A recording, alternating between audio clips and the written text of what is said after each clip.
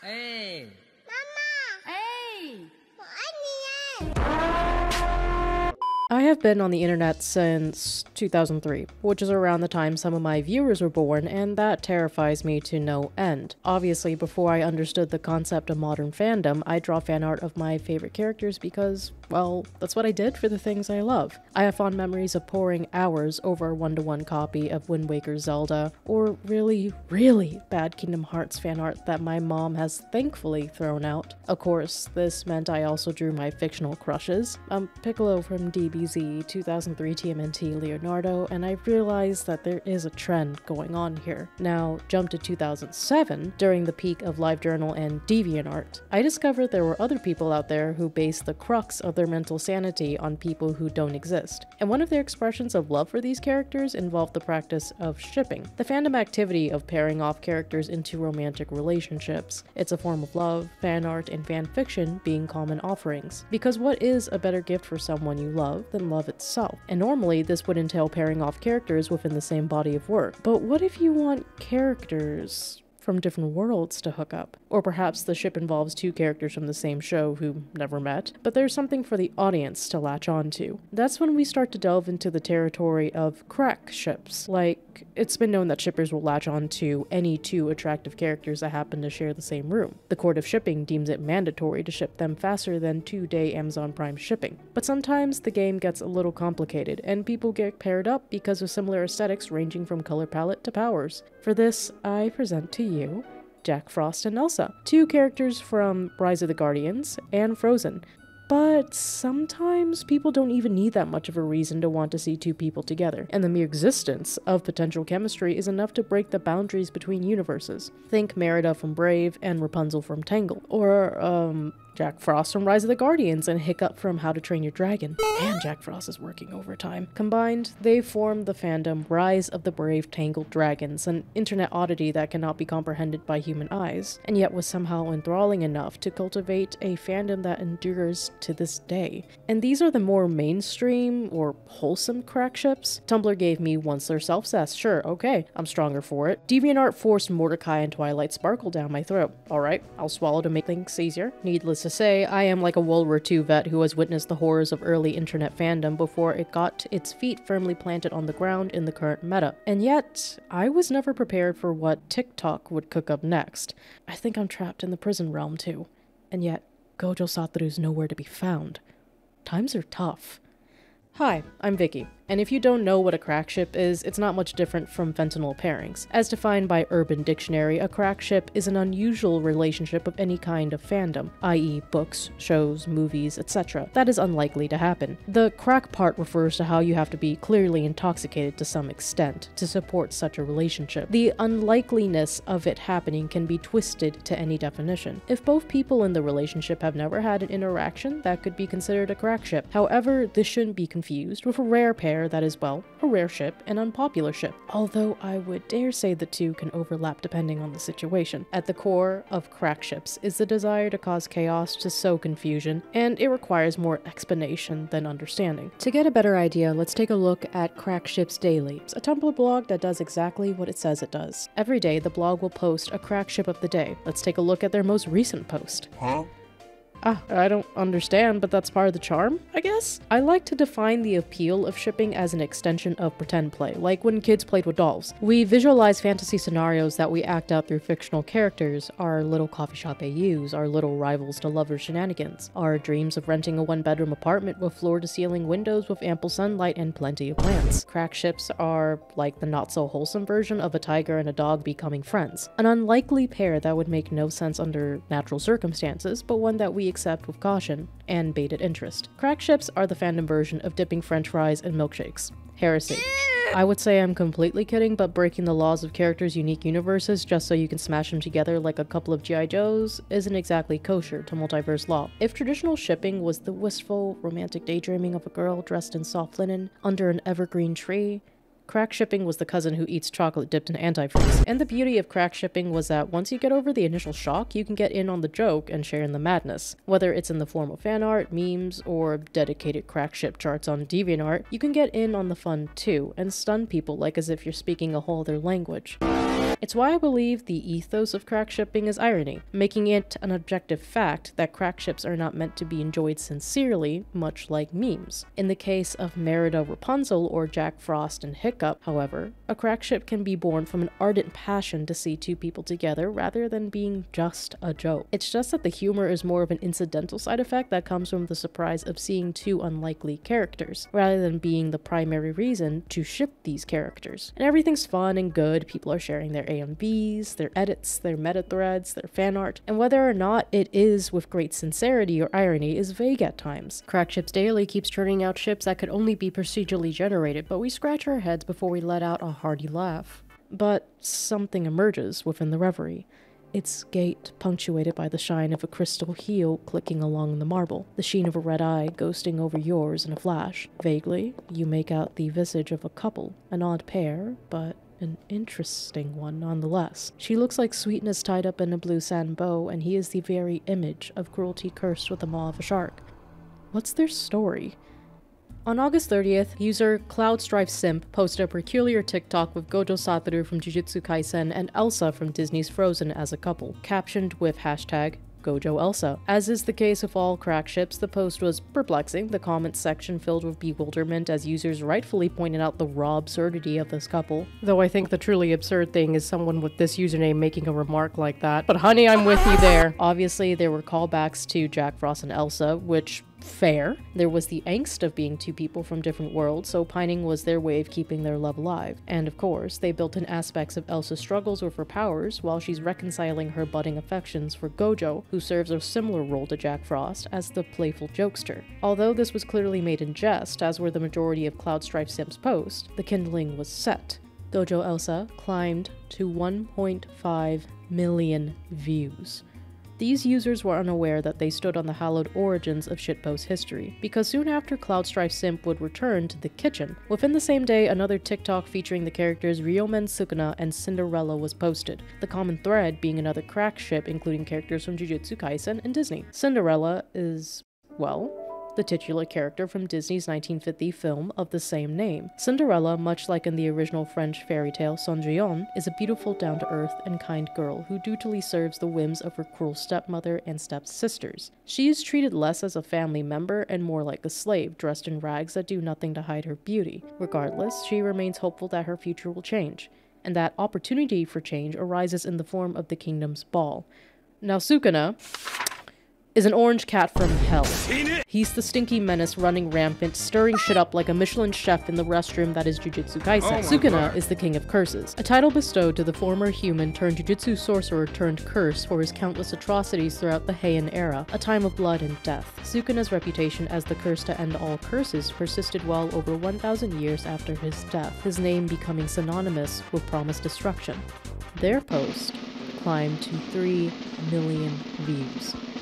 Now what if I told you they're not the only crack ship? Sukurella is the second in a long entry of crack ships featuring JJK and Disney characters, also known as JJK Disney, all of which feature the previously mentioned Gojo Elsa, Yuji Rapunzel, Ariel Megumi, Tiana Nanami, Tinkerbell and Ghetto, and Toji and Buzz Lightyear. Each ship comes with a photo set covering the course of their romance, and of course, we looked on in horror. Aside from their introductory posts, we have silly little angst edits beating to the tune of Tumblr angst photo sets, in a way a meta-acknowledgement of there being characters from different worlds a la star-crossed lovers. And you know, it's funny, it's goofy, haha, we make the dolls kiss. CloudStrifeSimp is the patient zero of chaos, and their only hobby is making people regret the gift of literacy and sight. And I live for it. I have been in the deepest depressive rut lately, and their TikToks are the only thing keeping me from ending my subscription to life. Upon analyzing their account, the JJK Disney stuff is par for the course in the crack ship department. However, no one could expect the grip, the chokehold that some silly little joke would have on TikTok. At the time of writing this, each of these crack ships have pulled in millions of views, except you go away. Starting with Gojo Elsa at 15.8 million views, Megami Ariel at 4.2 million views, Nanami Tiana at 24.8 million views, Geto Tinkerbell at 4.5 million views, Yuji Rapunzel 1.4 million views, and Sukuna Cinderella at 96.3 million views? Everybody welcome the lovely couple for their first dance as man and wife. Evidently people love and I mean love, Sukurella when we compare it to the rest of the JJK Disney ships. You need to understand how weird it is to be scrolling through the JJK tag after the events of chapter 236, and going from this to this.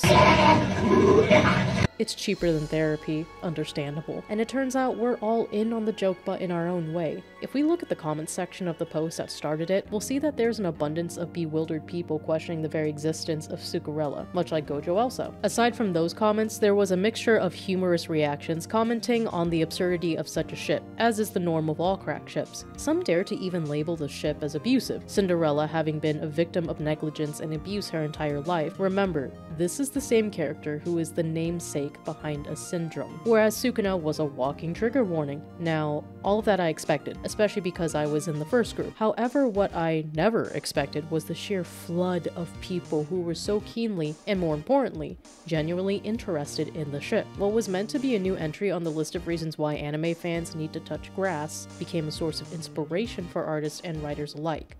But you're probably wondering, what are fans even working with? Why do they like seeing these two people together so much? Honey, take a seat in the ball pit with me and let me give you the rundown. So we know that the beginning of Sukurella's relationship is an almost cat-and-mouse relationship, predator meets prey type of situation, leaving us with the question of how they even got together in the first place. If we analyze the progression of the images in chronological order, what we can discern is the start of one-sided attraction. Sukuna shows interest in Cinderella, and Cinderella is understandably freaked out by this mystery man who keeps popping up in her life to commit atrocities. Okay, so our tags so far are toxic relationship, crack ship, abuser, abuse victim, non-con maybe, dead dove don't open, crossover, forced relationship, kidnapping, non-canon compliant, maybe a bit of unrequited, horror, degradation, and age difference. Does anyone in the class have questions? No? Alright, but oh wait. Cinderella said, "No, fuck you, I'ma get that meal ticket," and is spotted canoodling with the prince at the ball. Sukuna's mad that he didn't get an invite and hits Prince Charming with a domain expansion so hard it prolapses his anus. Not really, his eyes turn green and that's kind of it. The next few TikToks are written in ancient hieroglyphics because somehow Cinderella and Sukuna hooked up, he's holding her hostage, and she dumped him off screen. And this is where I believe we're near a black hole because time is collapsing upon itself. Because now Sukuna grieves for the woman who somehow belonged to him, he held her hostage again. Cinderella marries the man of her dreams, a guy who doesn't feast on mice, and Sukuna escalates to being a petulant menace to cope. He stalks Cinderella and Prince Charming, becoming a whole-ass termite infestation upon their relationship. But then there's a bubble of doubt that floats to the surface. Perhaps Sukuna's come to accept the futility of his pursuit when he sees the joy in Cinderella's eyes. But then the seeds of NTR are sown when Cinderella hesitates to cast out Sukuna, falling back into his arms and trapping herself in the cycle of the serpent. Naturally, the shit show evolves into a shit matinee. Sukuna and Cinderella marry. Prince Charming crashes the wedding and in all his delirium challenges Sukuna to a duel. I wonder who won. We then find out that they were lovers in a past life. Huh? And they have a son.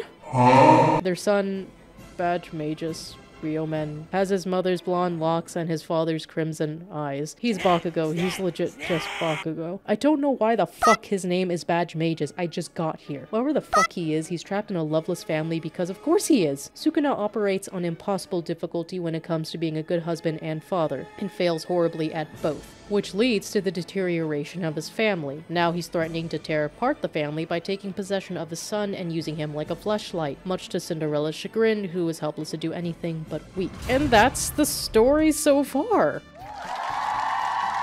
In summation, Sukuna and Cinderella's relationship is a toxic one-sided trophy game, closer to a safari hunt than a romantic relationship. And to the fans waiting in the wings, this was the stuff of soap opera myth. There's a moment where the tide started to turn, the overwhelming consensus now supportive of the ship. I would say this occurred around the TikTok where Cinderella dumps Sukuna. Of course, there were spectators who acted equally delusional in the comments for the sake of keeping up the joke, but I would argue this is roughly around the time that the majority began to genuinely ship Sukurella. And the proof is in the abundance of fan content. Once the stage was set, fans began to post their interpretations of Sukurella, fan comics, fan edits to audio, memes, cosplay, everything to expand on the ever-growing Sukurella lore. Trust me, it's still legitimately nuts, but there's now a sincere edge to the output of these works. I like to say that the evolution of a meme begins when original art gets involved. The original Sukurella TikToks were these goofy-ass, rude photo edits, but now we have people dedicating their time and energy on original art just for the shits and giggles. Like, look at this!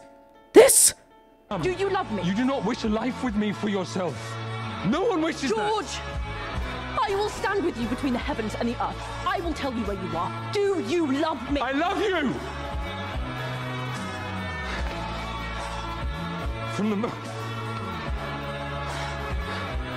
the moment I saw you trying to go over the wall. Someone made this for fun! There's even this adorable doujin with a reimagined take on Sukuna and Cinderella's meet cute called Chocolate and Vanilla. It's a delicate shoujo-styled romance dripping with charm, the love story of Sukuna and Cinderella decorated with roses and kisses of color, just dripping with this pure, chaste love. But the most interesting take, in my opinion, is Cinderella and Sukuna as longtime friends. It's not so much that he's a stalker or a pushy guy off the street this time, but more of the quiet and aloof best friend who's been in love with Cinderella his entire life. The only thing stopping him from love is himself, but where there is fluff, there is angst. Some creators refuse to be happy, and to be quite frank, take great pleasure in torturing Sukuna. Cinderella takes her life into her own hands and casts Sukuna out of her life. Instead of being strung along by the dangerous allure of Sukuna, Cinderella blossoms into the person she's always wanted to be, while Sukuna is obsessed with what they once were. And if we're not busy being depressed, then we can be a little wholesome and horny. There's a more comical twist on this where Cinderella straight rizzes the audacity out of Sukuna, snatches his wig, throws it into the dryer, and leaves him crumpled on the floor. So good. As you've probably gathered, the Sukurella fandom remixes the subtext of the original lore to almost kind of create this new timeline. A great deal of retcon is taken, just like any other, but the tone of this fan art is similar to that of traditional shipping fan art, blurring the lines further. This pushes Sukurella in the direction of a traditional shoujo couple, and it is so interesting to see what people will do to avoid chapter 236. Gojo forever, we are all dead.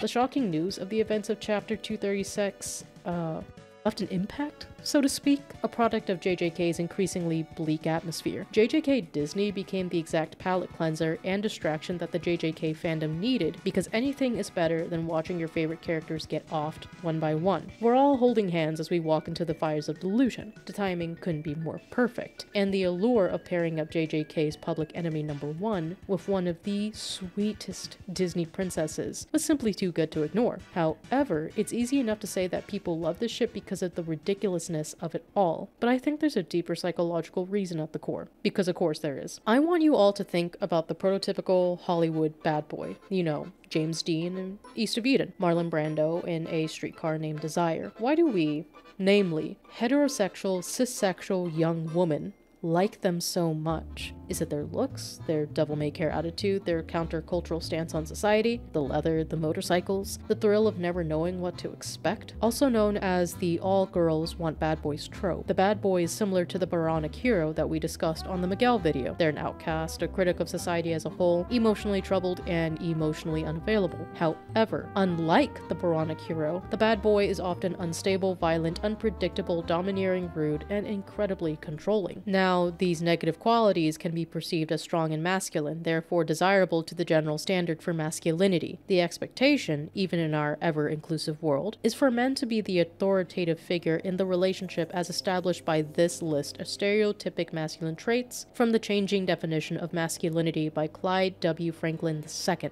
Self-explanatory, but this list includes typical masculine traits, such as objective, hides emotions, aggressive, feelings not easily hurt, self-confident, likes math and science, not excitable in a minor crisis, to name a few. Evidently, the standard man explored in this text is one who is in full control of their emotions in order to exert as much control as possible over a given situation and even woman. As we know, the extreme of these qualities can lead a man to become a toxic machismo concoction, a man who is incapable of saying no lest his ego wither away. Now, don't get me wrong, there is something attractive about a decisive guy who can make the right call. That's reliable in my book. The thing is, the typical bad boy is not this. Instead, the bad boy makes the woman in the relationship his emotional janitor, the custodian of his trauma and future transgressions that are a product of their poor upbringing. Sukuna, I'm coming for your unwanted ass shtick, you bitch. And within the scope of fiction, these women are typically considered the good girl type, the curfew-obeying, pastel-wearing, soft-spoken and wallflower type, the loyal type who stands by the side of their partner in a raging storm. As a result, the couple's dynamic mirrors the stereotypical gender roles of men and women. The women in this relationship are expected to serve as the nurturing figure to the damaged bad boy, healing wounds both physical and emotional. While he's busy raising the town and making a mess of things, she is expected to play the role of the dutiful partner. The unfortunate reality of the situation is that young women will find themselves in relationships with these types of men, especially short-term relationships. The article, Girls' Perceptions of Boys with Violent Attitudes and Behaviors and of Sexual Attraction, explores the trend of dangerous boys as the preferred sexual partners of adolescent girls ages 13 to 16 years old. To paraphrase the following excerpt, young girls preferred hooking up with the more aggressive boys because they were considered more exciting in comparison to their safer counterparts, i.e. calmer and more submissive boys. The text covers the low perception these boys have of the girls they sleep with, displaying no care in learning the names of their partners, effectively treating them as another notch in their belt, for example. But I should point out that this research did yield another interesting revelation, that being how nice boys are preferred for long-term relationships. It brings to mind the TikToks where Cinderella has agency wrestling for control of the steering wheel of her life from Sukuna. He's more like her romp. Okay, Chase is more like it. In the sun, rather than her spring, autumn, and winter in this timeline. There's a mention of Prince Charming as the better option, the correct option, the rest of Cinderella's seasons because he isn't combative like Sukuna in a way. The persistent appeal of bad boys, and by extension the good girl bad boy trope, is tethered to the audience's fascination with the unpredictable and sweeping possibilities of said romance. It's why characters like Loki from the MCU, Dobby from My Hero Academia, or Muzan from Demon Slayer, just to name a few off the top of my head, are so well liked. It's that resounding disrespect for the system, the pedestal they placed themselves upon, and the aura. The aura's important. Some people just want to be used like a footrest, and I mean, can't relate, but I hope the view is great from down there. It's why I believe so many people ended up loving the Sukurella ship, not just because it's goofy and just really funny, but it's the fact that it plays with a tried and true formula that's great for remixing. To the uninformed, Sukuna is one of the most defining villains of this generation of anime, and of course this comes with a lot of admirers. Jump on his TikTok hashtag or Tumblr hashtag, and you might drown in the sheer amount of sodden panties people keep flinging at him. And you know what, our brethren across the pond also deserve their flowers too, because no fandom is complete without that one Japanese fan artist who is supplying the entire market for that single character. Christmas came a little early for me this year. What you're looking at is 60 pounds of penis and balls. There's more wiener there than your mind can even comprehend. So honestly, seeing him paired up with another character will lead to some gears turning. And personally, I love the JJK Disney stuff, except how much do I love it? Are you ready for a jump scare? You were a wonderful experience. You were everything. I've been keeping up with JJK since the anime debut, then I read the manga, and I'm just now getting into the fandom. You guys are some of the most unhinged creatures, and I want to examine you under a microscope. But I won't give anyone shit for making gold when they're in the middle of grieving, because the rise of Sukurella just so happened to coincide with the release of Chapter 236, which, again, we won't delve into. It could be a coincidence, but the recent shitstorm in JJK has kind of covered the fandom in a miasma of dread, and JJK fans will give anything to see the sun if that means taking a peek into the inner machinations of Cloudstrife Sim's mind. I'm for it. Personally, I fuck with Nanami Tiana. It just makes the most sense even though this random woman is canoodling with my husband. She's a hard-working businesswoman with dreams to run her own restaurant, and he's a kind foodie with marriage on the mind. It's simply meant to be. Their TikToks are also really cute. There's this one where a person made a fake dojo cover, and it's the only thing keeping me from torching this app. I'll just be consumed by jealousy instead because I don't care that it happened to Tiana. It should have been me. Megumi Ariel is a close second. He's my boy, and he's a perfect stand-in for Eric with that white dress shirt fit he got going on. It's the close embrace, the side profile, the initial look of utter disinterest followed by a look of concern, plus Megumi's a Disney prince. No, I will not be taking any criticism. Yuji Rapunzel was a really obvious choice, and I'm so mad that I didn't come up with it first. Rapunzel's my Disney princess, so only the best for my girl. Eugene Fitzherbert be damned. Gojo Elsa. Corporate needs you to find the differences between this picture and this picture.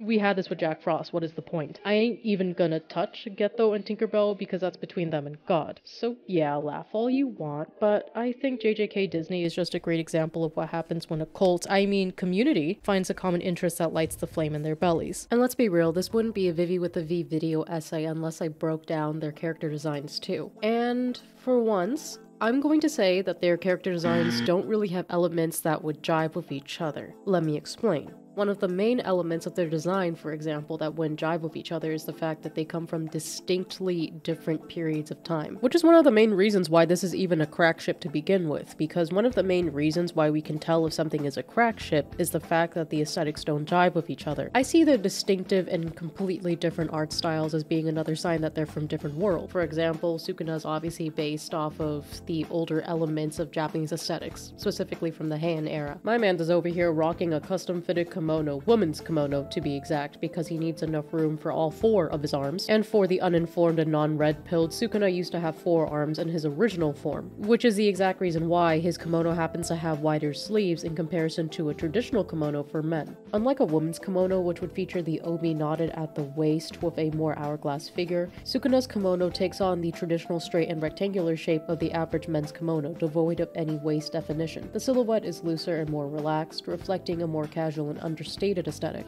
Sukuna's color palette also follows this trend as well. Instead of wearing vibrant colors with intricate patterns like a woman's kimono would, Sukuna has more of a monochromatic color palette consisting of navy blue, white, and touches of gray and black. His facial and body tattoos also give him a bit of a dangerous edge, tapering off into these razor-sharp edges. The tattoos running along his jawline almost taking on the appearance of bared fangs like that of a snake. The pop of pink coming from Yuji's hair gives him a little bit of an unserious touch, however. Man is so unserious, I cannot look at this fool and take him seriously when he's wearing fucking slippers with socks. I would like to apologize to my viewers and most importantly the entire country of Japan. I know what these are called, but this is Sukuna. Back to the video. Now let's look at Cinderella. Obviously, Cinderella's aesthetic borrows a lot of inspiration from the pseudo-Disney French society that she resides in. And of course, there's some residual influence from the 1950s era that Cinderella was made in. Now, I should preface that this comes from some loose research that I've done on Cinderella, but this is basically what my research has yielded me. 1950s Cinderella is like a love letter to French haute couture, specifically to the works of Christian Dior and Elsa Schiaparelli, both of whom were very prolific fashion designers during the 1950s. Now, while Dior liked to play around with the shape language of the woman's figure, thus conveying an hourglass shape, Schiaparelli liked to play around more with bouffant and extremely feminine and more overtly bright colors, which is an interesting back and forth that we actually do see Cinderella engage in with her pink dress and the white ball gown that she ends up wearing to the ball. Now, the iconic ball gown is obviously inspired by Dior's fashion, especially with the overt hourglass shapes as well as the puffy sleeves. And on top of that, Cinderella accessorizes her gown with a pair of white gloves, a black choker, and a headband that's connected to some pearl earrings and a French twist. And because Cinderella is the epitome of conventional beauty, that being a Caucasian woman with strawberry blonde hair, deep black lashes, and beautiful blue eyes and red lips, she then becomes the image of iconic feminine beauty once she is transformed into the Disney princess that she always has been. And this feminine yet delicate shape language is something that is maintained throughout the entirety of Cinderella's design. Whereas Sukuna is made up of these dangerous jagged edges which are supposed to reflect his curse technique, Cinderella looks much more soft and non-threatening, kind of like the petals of a flower. And because blue and white are two colors that are associated with innocence, purity, and serenity, it paints Cinderella as almost this matronly or Virgin Mary type of figure. Whereas in comparison, Sukuna's red, a color that's always associated with lust, passion, and violence, paints himself as this rabid dog that cannot be leashed nor tamed. And yet, even though everything about their character design and their writing seems to be conflicting, we have to think back to the good girl, bad boy trope. The opposing elements at odds are exactly what create the fodder necessary in order to lean into the lunacy of the crack ship. And this is absolutely the reason why every JJK fan and every other poor soul who was in immediate vicinity of this ship was so enamored, or maybe awestruck, by the existence of this ship. And if humans have proven anything, it's the fact that we love to enjoy things as a community as much as we like to say that we're free thinkers. And I believe this is the reason why Sukurella has become TikTok's new favorite ship.